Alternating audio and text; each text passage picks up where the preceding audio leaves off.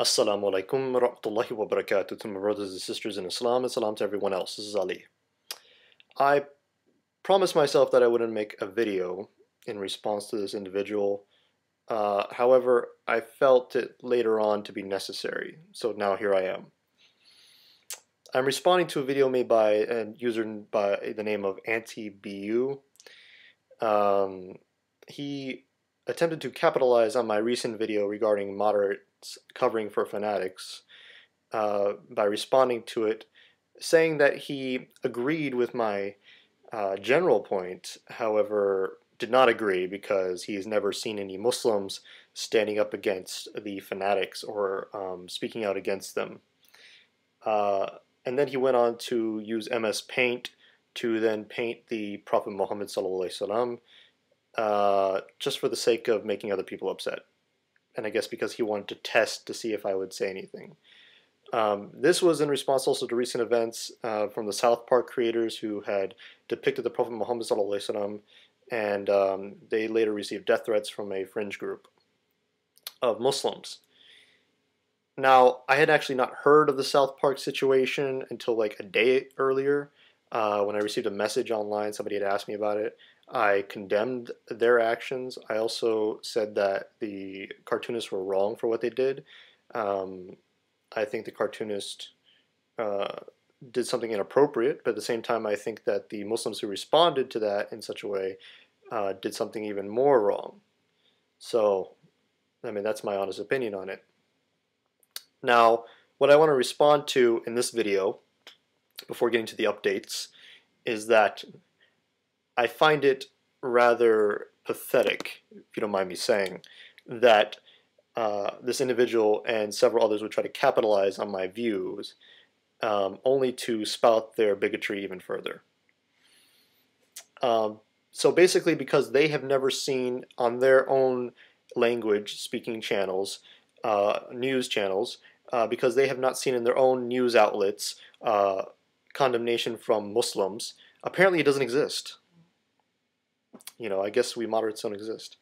I guess when I get up here and make a distinction between myself and a fanatic, or other Muslims out there around the world, make the distinction between themselves and fanatics who condemn 9/11, who condemn terrorist acts, I guess all these scholars out there who are making fatwas that condemn terrorism, they're not speaking out against the fanatics apparently. I mean, I guess they're just not really moderates. I guess they're all just lying. Yeah. I guess if the news isn't in English or some other European language, it must not be news.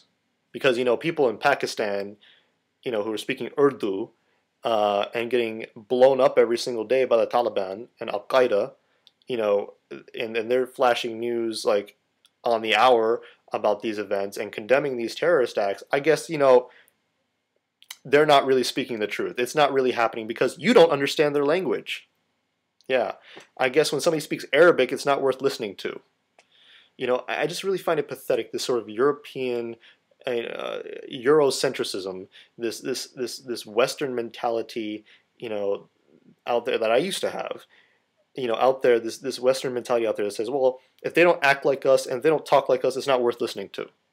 That's the reason you don't hear about moderates.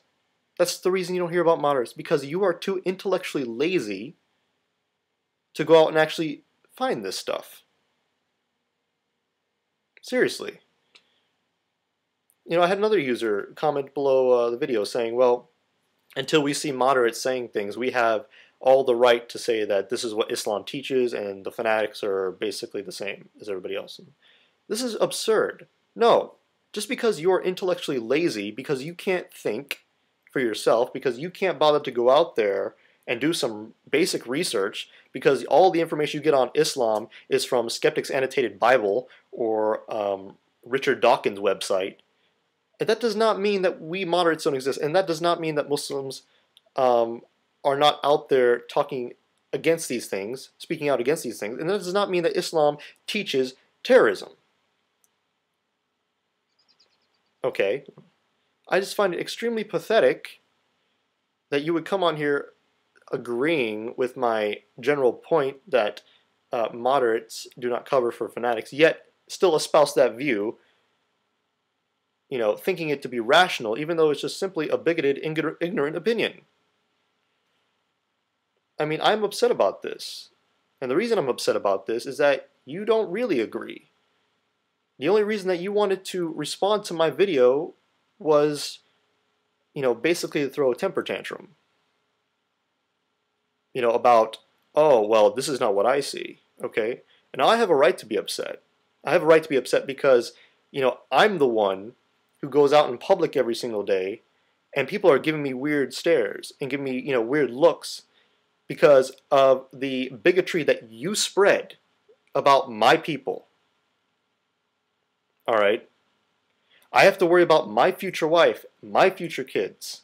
I have to worry about, my friends and their family members. I have to worry about their wives and their children. I have to worry about every time I go to a masjid, whether it's going to get shot up or not. Okay, this isn't paranoia. This has happened. I have to worry about myself and others that I love getting hurt because you guys are too freaking lazy to think beyond these misconceptions or these stereotypes. You see a moderate, even myself, saying, oh, what these fanatics are doing is wrong. You see us saying that, and instead of, acknowledging the fact that there are moderates out there, you say I'm just making excuses for my religion. That my religion really teaches that I should go out and bomb people. So it's not me who's condoning these sort of things, it's you guys. You're the ones who are saying that the fanatics are right about Islam. That is what Islam is. You guys are covering for them more than we are. We're the only ones speaking out. You're saying that they're wrong, but this is what Islam is. And you put us all in the same basket. Really, we shouldn't even have to be speaking out. We really shouldn't even have to be speaking out. The mere fact that we do distance ourselves from them, that we do distinguish ourselves from them, should be enough for you to consider that we are not them, and that our beliefs are not theirs. And if that isn't enough, then I'm sorry, it's not my problem. It's your problem. It is only my problem in the sense that I have to deal with people like you on a daily basis, who seek to simply condemn me, and to hate me, and to make fun of me, and to try to provoke me, rather than see me as a human being, and believe exactly what comes out of my mouth. When I say I believe a certain thing, I mean that.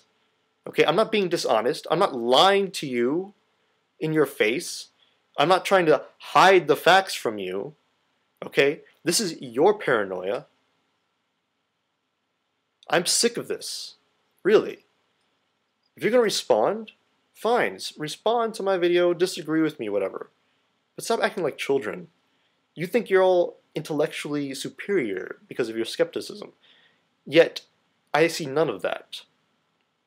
All I see is whining and the continuing bigotry of your viewpoint. That's really all I need to say. And if that doesn't get through your head, well, I don't know what will. Salam.